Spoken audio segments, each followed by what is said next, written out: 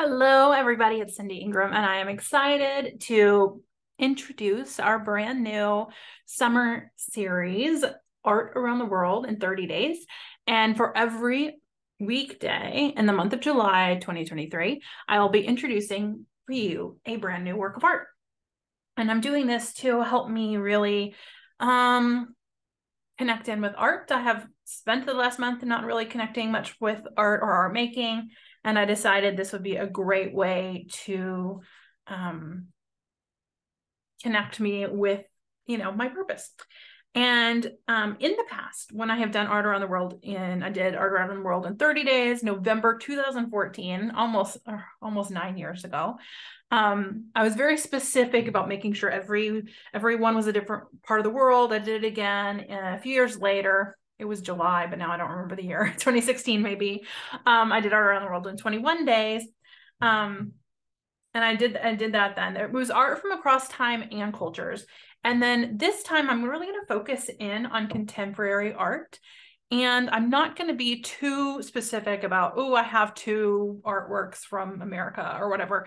I am just going to be picking art that is compelling to me, artworks that are exciting to me, artworks that are new to me, because it's going to be things that I've never shared before. And it's going to be things that are really interesting to me right now, and things that I feel like are calling to me to share, calling to me to explore personally.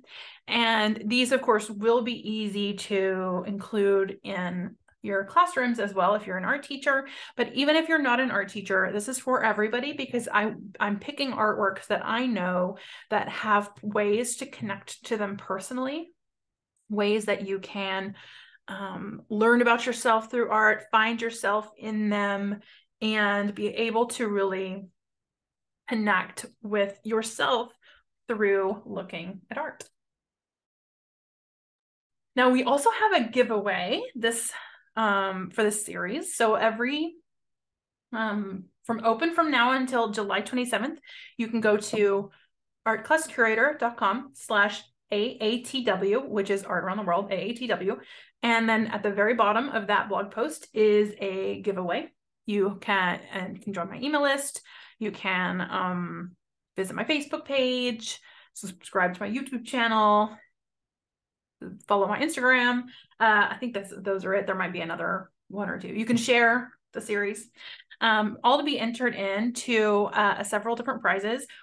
The biggest prize is a membership in the Curated Connections library. So if you're a teacher, you can get a vast library of artwork lessons. So artworks that you can explore with your students, lessons from elementary all the way up to college that have ways of connecting to works of art. I'm also giving away 3 one-on-one coaching sessions.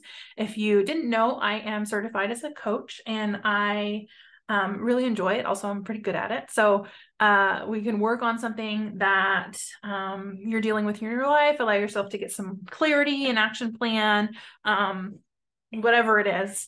We'll spend some time with you talking about it. And then we also have some art supply sets from Royal and Langnickel brush. We're $30 each, and I'll have a couple of those to give away. So a lot of fun things to enter to win.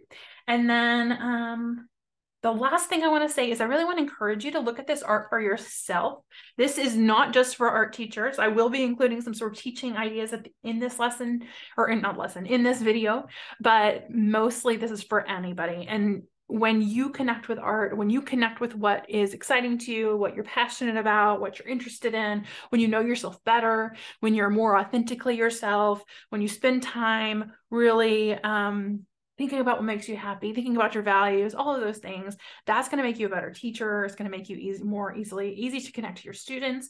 It will feed into your work that you do in the classroom. And you can also take these and use them in your classroom too. So one of the things that I noticed that there was a period in my business where I got too focused on the work that I was doing, and not focused on myself enough and my own connection to art. And I would visit an art museum, and I would, instead of looking at the art and enjoying it for me, enjoying what it does for me, I would think about how to teach it. I'd think about how to share it, or, how to tell other people how to teach it. And I lost that sort of personal connection I had with the art. And it's what has driven me this whole life, right? So I want to remind you in this series, and I'm sure I'll say it a lot of times, is that really focus on what the art brings for you. And then you can still think of your students, but think of yourself first. Okay. So let's look at our first work of art. I'm excited. I love this one. Okay, so I haven't visited an art museum in a couple months. I usually go every 2 weeks. I put on my calendar at least to go every 2 weeks. I don't always make it. And so I was feeling kind of like really, that's kind of why I started this series, to be honest, is to bring back sort of a connection to art after I've been feeling a little dry the last month or two. And so I visited the Blanton Museum of Art in Austin, Texas last week. My daughter was at camp, and we stayed in a hotel. And so she went to camp during the day, and I just kind of got to explore and got to spend some nice quality alone time at the hotel as well, which was amazing. And then, but I saw this artwork and absolutely loved it. I will tell you the artist and the title was going to be under the video. So I guess I'm not sharing it, right? I like to share the information later. So we're not going to focus on that just yet. So let's look at this artwork. Okay, so this is at the Blanton. Sorry, the picture is a little bit crooked because this is my own personal picture. And this is huge. So you can see the floor there. So that figure is probably about life size. And so I'll tell you immediately why I was drawn to it. One, I was drawn to the color. I was drawn to the size. I was drawn to that contrast between something realistic and then abstract on the left. And then there's kind of a personal thing that I'll share with you here in a little bit once we've had some time to explore. So before I go into kind of sharing my thoughts and ideas about the artwork and what I noticed, I would love for you to pause this video and look at the artwork first. So I'm going to smile so that you will have my face smiling in your pause, and then pause it. And I want you to really look at it and take some time. Maybe you take some notes, maybe you draw it, maybe you, just write a poem about it, whatever you want to do. Just really spend some time looking at it, thinking about what you think it's about, thinking about the layers of meaning in here, really noticing all the details, and then also noticing if there's anything for you, any meaning or message that you can find for yourself. So do that first before you hear anything I have to say about it. So I'm going to smile while you pause. Okay, I've done that. And hopefully you have spent some time looking at art. You've explored this painting for yourself. And now I'm just going to kind of talk about it for a little bit of time.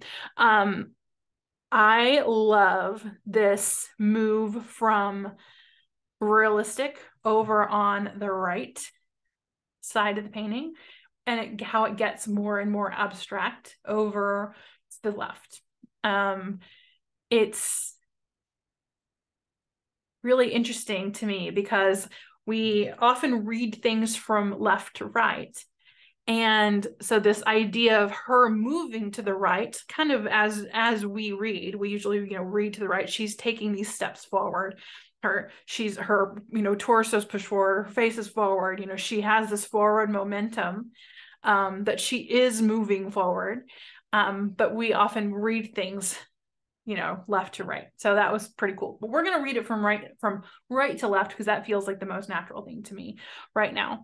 When we're looking at this, so we have a more realistic portrayal over on the right. We see a realistic figure, realistic clothing, a woman in a beautiful dress taking a step forward. She's in sort of a natural environment. But if we zoom in on it, and I'm going to try to do that, we can see that it's not fully realistic. There's a lot of paint drips, which is really cool. I'll share my thoughts on the paint drips, but I want you to think about what the paint drips might represent for you. And then as we move forward, we see her hair creates this vast form that goes all the way from her head over onto an entirely different canvas. And then it goes from sort of curls, black curls, and then it becomes something more and something greater and something bigger and something more expansive, filled with stuff. So if we were to zoom in kind of near the beginning, we can see she has these sort of white lines that go through. These remind me kind of like stars and constellations in a way, but how they're all connected. And then they all go out in different directions. And then it's almost like it's underneath. There's a lot of these kind of drips going forward, and it's like behind the hair almost. Now, this picture is not doing it justice, but this part of the painting was almost like a really clear, like rip in the time-space continuum where you could like see the stars coming through. This beautiful night sky within her hair. And I think that's probably what's making me think these are very like constellation star-like, because we've got that represented here. And then, there's, the more you look at it, the more you see like if you look at right here, and almost like this shadowy figure, like it's a person. If we go down to the bottom, we can kind of, the more we look, the more maybe we can find some shapes and things, but it's really just a lot of abstract circles and patterns and things, colors. And then as we get to, I'm going to get back to zoom it all the way out. As we get over to the left, we can see that it becomes more like vertical, a lot of drips and a lot of just colored lines. And it made me think of this was like the way back past, and then up closer to her was like the present. And then you think about the hair growing, like this is the new growth. My hair never gets beyond the new growth, the growth, because I keep it so short. But like as you get along, like that hair that's at the very bottom is like the hair that was there. It shows the passage of time. So to me, it looks like it's back in the past. And then as we get all the way back, we get to this golden, like that is the picture. I feel like doesn't do it justice, and I'm not seeing it, in person again right now. But to me, it was very more like reminiscent of like the gold you would see in like a Byzantine painting or something. Like it was very much like gold rather than yellow. So a lot of immediate connections that, the first connection I think that I thought of was the Black women in their hair, and that there is a lot of history in hair. There's a lot of social justice in hair. There's a lot of rules that the white supremacist patriarchy applies to Black people's hair. So there's a whole a whole connection there that I don't necessarily have personal connection to, but that I'm aware of, and that I have, I've heard people talk on. And then it reminded me there was a TV series on Hulu last year about Black women and their hair. It's called The Hair Stories of Black Women's Hair and Self-Acceptance. Wait, was that the full title? Or maybe it's just called The Hair Tales. Maybe The Hair Tales. I think it might be just called The Hair Tales. And the article that I have open has the tagline. But whatever, that exists, and it made me want to go watch that. It's a 6-episode docuseries, so that would be something definitely worth watching. There's a lot of books about it as well, but that, of course, that's what I immediately thought of. And then where I went next was, this was a really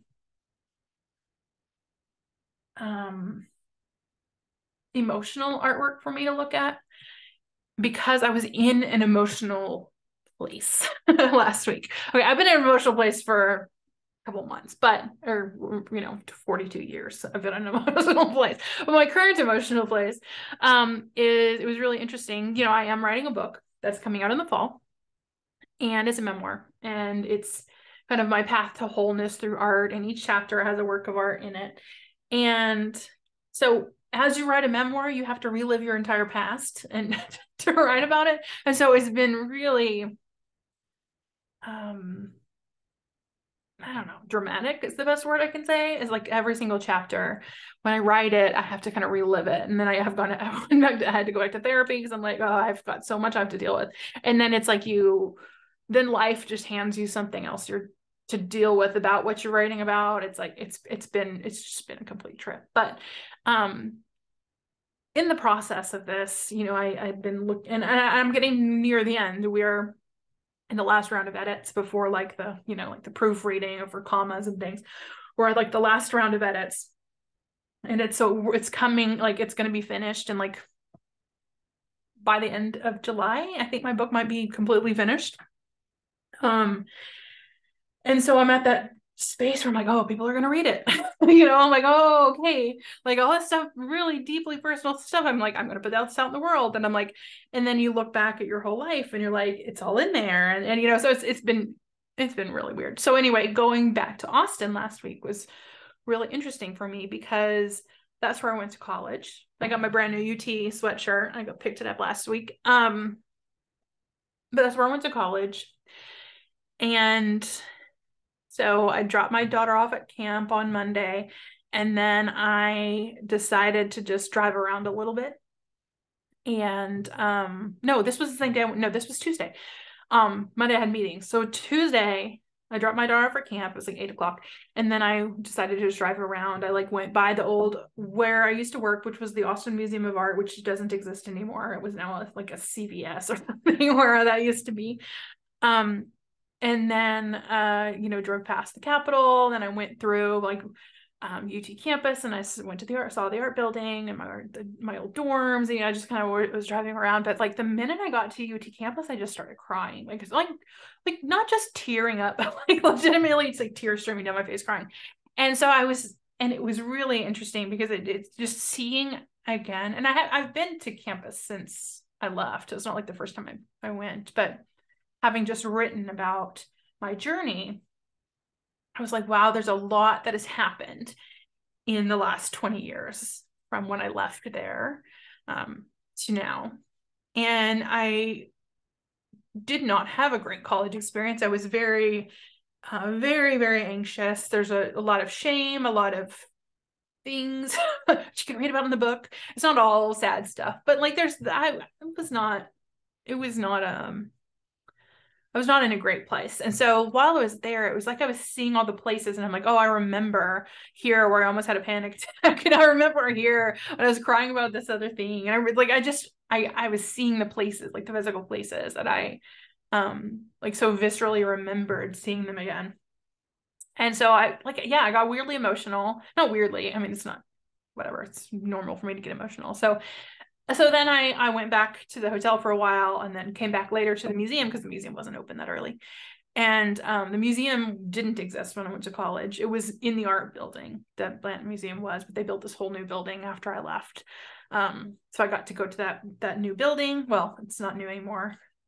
I guess it's been 15 or 20 years since they built it. So I was in a place of nostalgia. I was in a place of summarizing my growth of 20 years and recognizing where I was and where I am. And so when I saw this, that's what I saw in this painting. I saw a woman moving forward. She's got forward momentum. And through all the past 20 years of my life, I was moving forward. I was healing, and I was taking steps, and I was, getting through the layers of things that you need to address before you can get to the layers underneath. And then you get to the layer, it's like the healing process is layer after layer.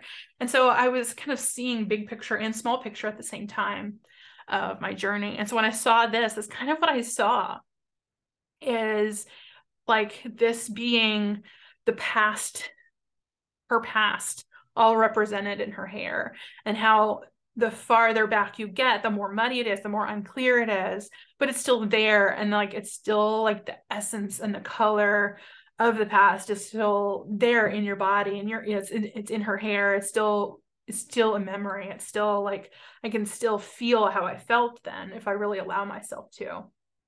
And so, but then as you get closer, it gets more detailed, it gets more vibrant, it gets more clear. I think I already said that.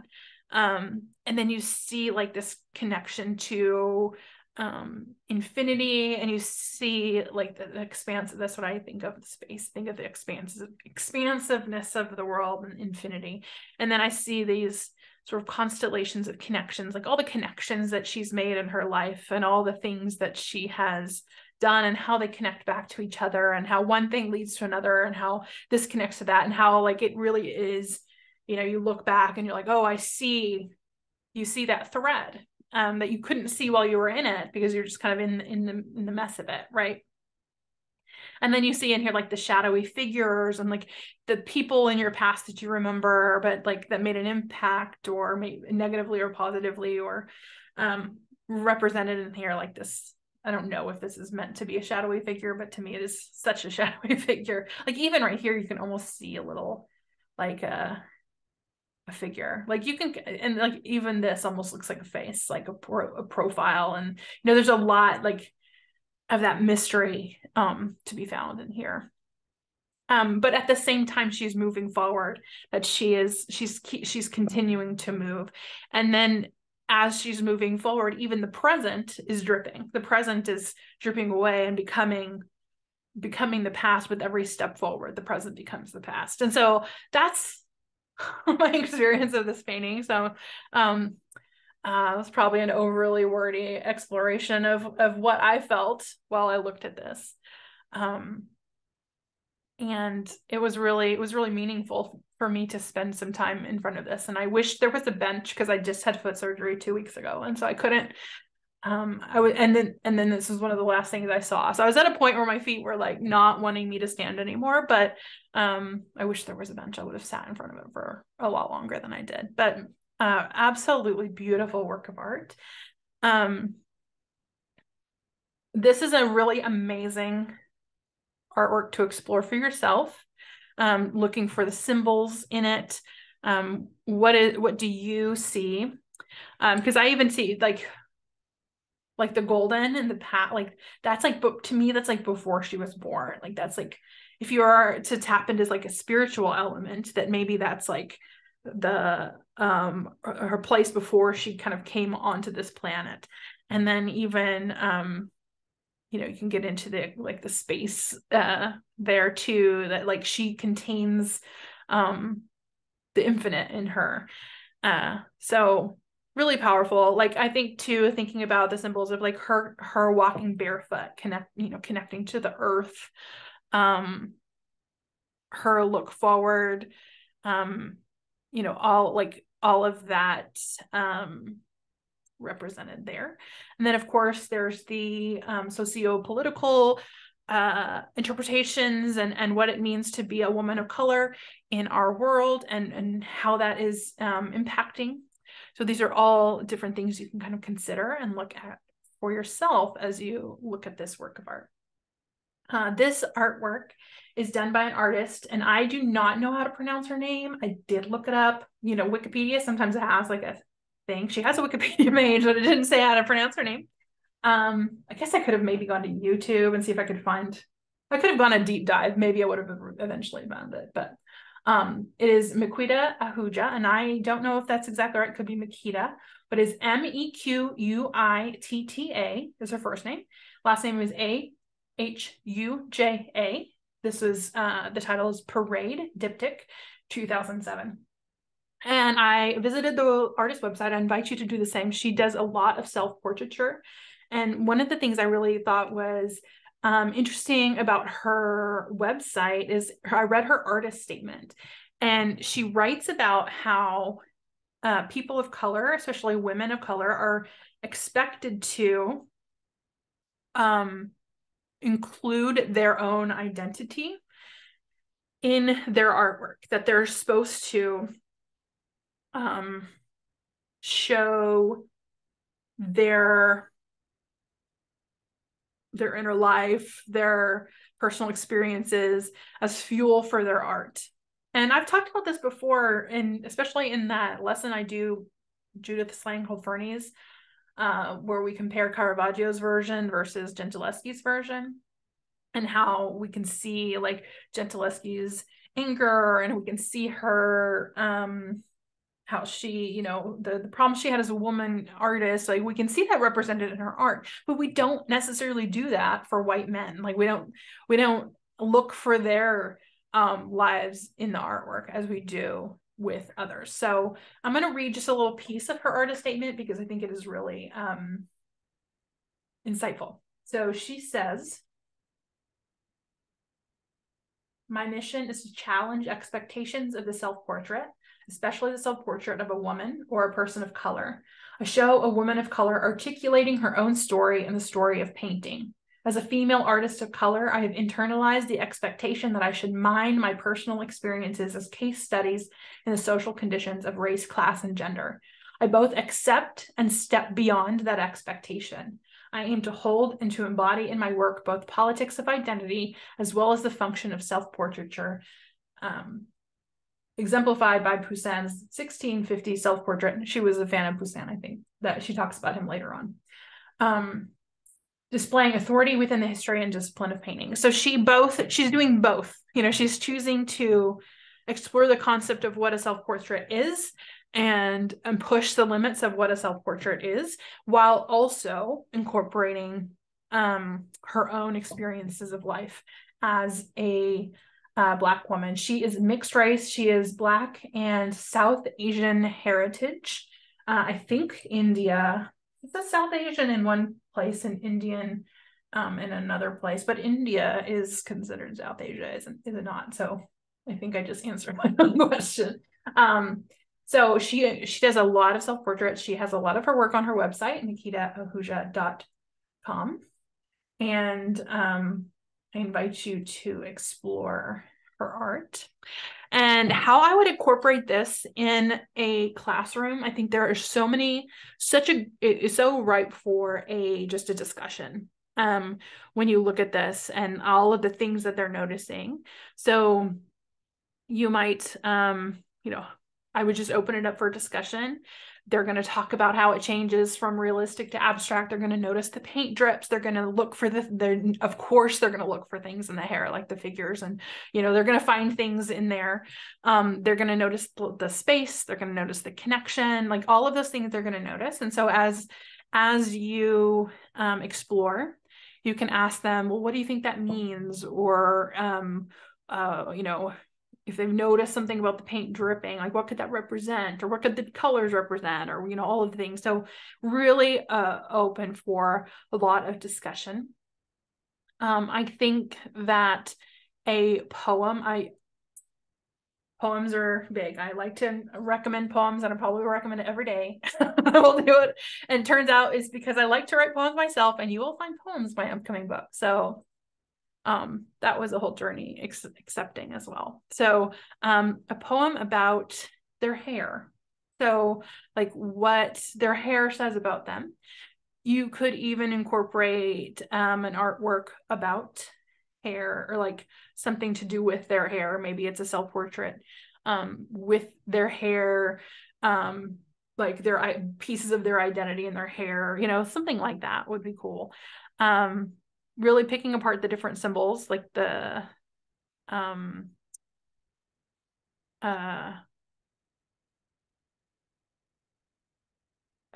paint drips and things. And then also like talking about how this could be like it is a diptych. It is two paintings put together as one artwork. You might say, well, if it was a triptych, if we were going to add a painting to the right of this, what might be in that? So if maybe the left one is the past and maybe the middle one is the present, maybe the third one is the future. They might have a completely different answer to that. I'm so personally tied to my own personal interpretation of this. That's what I see. So a lot of different ways you could take this. And then if you're exploring this for yourself, I think just, looking for the connection. So I'm going to do a separate video, maybe sometime in the next week, about a process that you can use to connect to these works of art. So I'm going to do that. I'm going to make a note to do that. That will work for all of these works of art. If you would like a kind of easy process to connect it to your own self. Another thing that you can do as a teacher to share this work of art with your students is to compare and contrast the work with Lorna Simpson. So I'm going to just open up a different share screen because I have it on my PowerPoint of this. And that was not the PowerPoint that I had open. Okay, so here's the artist name written out and the title. Again, this is at the Blanton Museum of Art in Austin, Texas. But here is some artwork by Lorna Simpson, and she has this whole series where she focuses on mainly Black women in their hair, although I have seen some other genders represented as well. But she does these beautiful watercolor paintings and collage work, you know, and there were several times when I was looking up artworks to put on this slide where it talked about galaxies in relationship to the hair. So it was like galaxies of, now I don't, it's been too long. What is this? See if I still have it open on my screen. No. Oh, here. Galaxies unto themselves. Yeah, there was multiple use of the word galaxy. So that's a cool connection too with that space part of Ahuja's painting. So compare and contrast with Lorna Simpson, or just another way to explore another artist with a similar type of theme. Okay, I think that's it for today. I don't know if each of these videos will be quite as long as this one was, but since I had like a recent personal experience with this, I wanted to share it. And then of course I had the introduction stuff at the beginning. So that was our first work of art for the series. And I will be back tomorrow with another one. Have a wonderful day. See you tomorrow.